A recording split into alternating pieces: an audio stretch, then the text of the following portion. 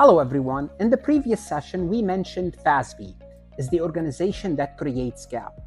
Today, we will discuss the FASB's conceptual framework, which is a set of interrelated objectives and fundamentals that provides foundation for developing and applying consistent accounting standards. That's a lot. Let's explain what this is. First of all, the conceptual framework itself is not GAAP. So what is it then? This conceptual framework serves as a reference point for creating and implementing GAAP. So think of it, guess what? As a framework, as a guide, as a reference that outlines the main ideas and principles used in developing the accounting rules. So it's a reference for developing GAAP, but the conceptual framework itself, it is not GAAP. There are 4 key components of this framework. First is the objective of financial reporting, the qualitative characteristic of useful financial information, and we will discuss those today. 3, the elements of financial statements, which will be discussed in a separate recording, and the recognition and measurement criteria.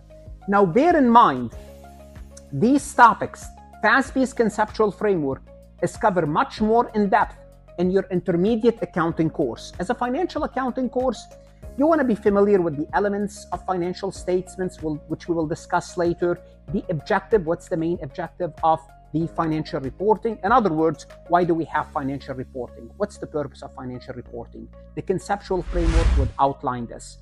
Useful criteria would look at this in this session, qualitative characteristic. That's important, you need to be familiar with them. At the end of the session, we will work a multiple choice questions from Farhat lectures to reinforce the concepts. Let's go ahead and get started. Before we proceed any further, I have a public announcement about my company, farhatlectures.com. Our financial accounting course is best for online students and students who are struggling in their financial accounting courses.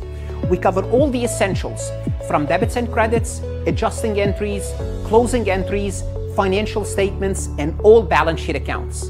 Our comprehensive course include lectures, multiple choice, true, false, as well as practical exercises. Start your free trial today to help you pass your financial accounting course. Your success starts here. So let's dive into the FASB conceptual framework. It's a system of interrelated objectives and fundamentals that provide the foundation for developing and applying consistent accounting standard. Hold on a second. So is this GAAP? No. GAAP are the rules. We have a conceptual framework. FASB created this framework. Basically, when we develop rules, we look at this framework that will help us provide the foundation for developing and applying consistent accounting standard. So the framework itself is not GAAP. Think of the framework, I just thought of a word as a reference for GAAP. So when you create GAAP, you look at this reference. This is the main ideas of the framework. This is how we should create the rules.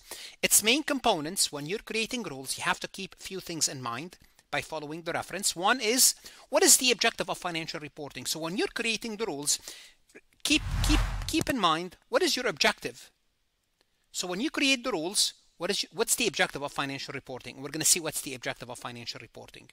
What are some qualitative characteristics? So when you want to write the rules, when you want to write GAAP, what should be some qualitative characteristic of the rules? Elements of financial statements. It defines what goes on the financial statements, and it helps us with the recognition and measurement. What I'm going to do, I'm going to go over each one of those separately.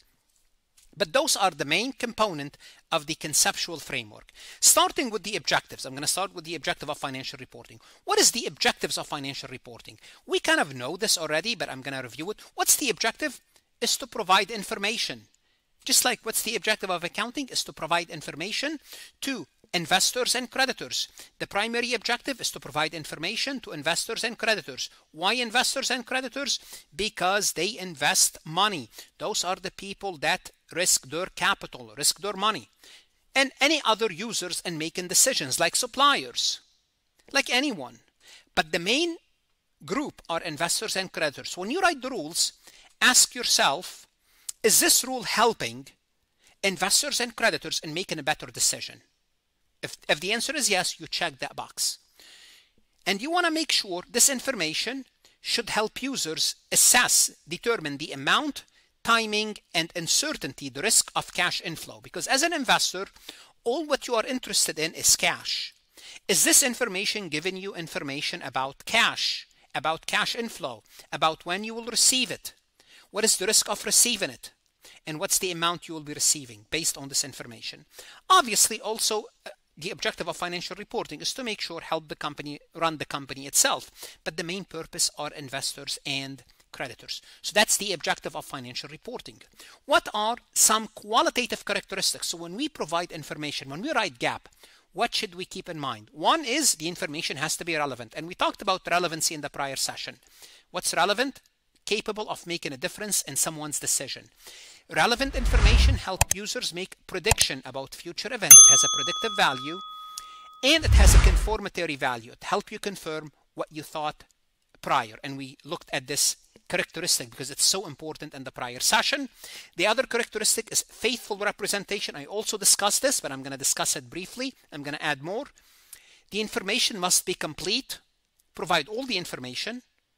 It cannot be incomplete, because if you're hiding something, it's not good. Neutral, it doesn't favor any group. Free from error, free from major error. In other words, the information should be accurate to reflect economic substance of the transaction and events and conditions of the organization. So that's faithful representation. The information has to be comparable. Users should be able to compare financial information across different entities over different periods, because investors will have a menu of options, series of companies to invest from.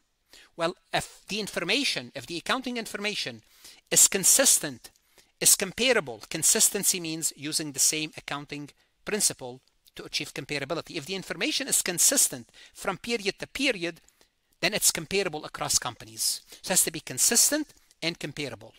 The information has to be verifiable, and verifiable part of faithful representation.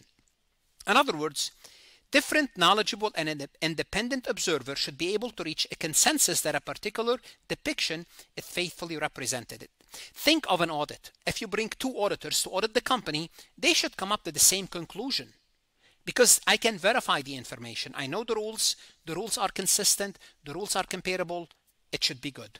Also, when you provide information, the information has to be provided on a timely basis. Timeliness. Information should be available to users in time to influence their decision. For example, publicly traded companies, they issue their financial statements on a quarterly basis.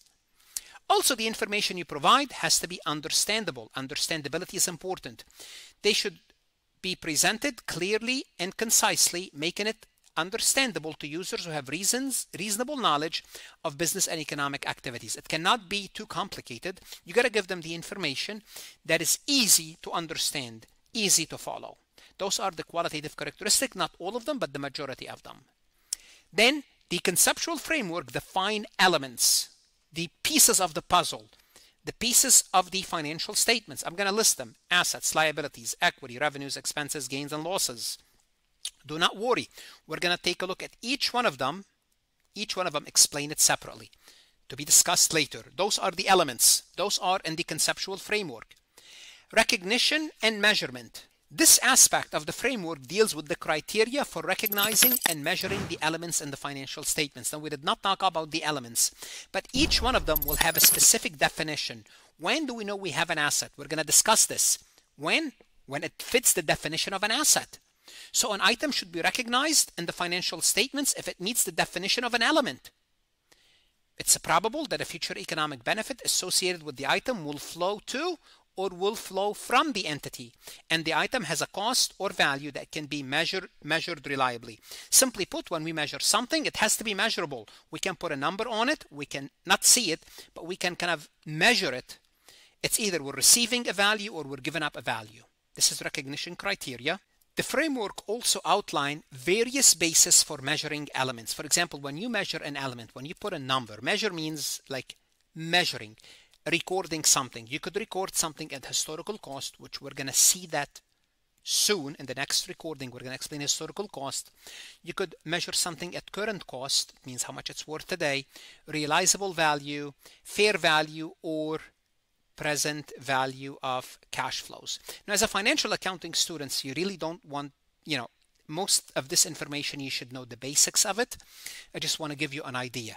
But the framework explains the recognition criteria, when do you recognize something, and how to measure that something when we recognize it. So measuring means what? It means what number? Is it $100? Is it $150? Is it $500? How do we measure something? We could use historical cost, current cost, realizable value. All what you need to know for now is historical cost. I will explain this in the next recording. Let's take a look at this multiple choice question from farhatlectures.com. A company provides financial information that help investors predict future cash flows. Which qualitative characteristic is most closely related to? So when the information help investors predict future cash flow, what is that characteristic in the conceptual framework? Is it faithful representation? Is it comparability? Is it relevance? Is it timeliness? So what is faithful representation? Faithful representation means the information is truthful. The information is free from error. The information is complete. But does this deal with predicting future cash flow? No, it should be that, but that's not the criteria for it. B, comparability. It means the information is comparable from year to year. Is this really to predict future cash flow? Not really, because comparability is important. Everything is important, but that's not the definition of it's predicting future cash flow. Comparability means it's comparable. That's all it is. I want to look at the information across period and across companies. It's comparable. Relevance. What is relevance? Relevance means it's relevant for the users to help them do what? Help them predict the future. It's relevant for my decision making. Relevance deals with predicting future cash flow. Timeliness means what? Timeliness means give me the information on a timely basis. Don't wait too long where the information is useless. This is what timeliness. Therefore, the answer is C. Relevance include information that help users make predictions about future outcome. Faithful representation deals with accuracy and completeness and neutrality of the information. Comparability relate to comparing financial information across entities and time period. And the timeliness ensure that the information is available when needed. So relevance, basically the definition of predicting future cash flow. What should you do now? You want to go to Farhat Lectures, look at additional MCQs that's going to help you, whether you are an accounting student, CPA candidate, CMA candidate. Invest in yourself. Good luck, study hard, and of course, stay safe.